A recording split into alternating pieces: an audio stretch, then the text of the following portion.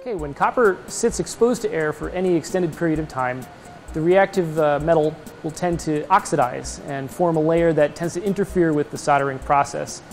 And flux will do some part to clean up that oxide and reduce it and make a clean metal surface. But oftentimes, if you have a lot of oxide present, it's helpful to remove it mechanically. And for that, we use sandpaper. For example, I have two pieces here, one of which I'll sand. If you don't see shiny metal, it's likely that you need to use sandpaper. Now, by sanding, you can see that the copper appears much, much different.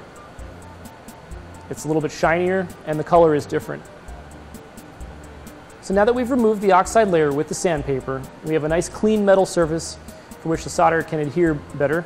We can use less flux, and we'll get a better solder joint.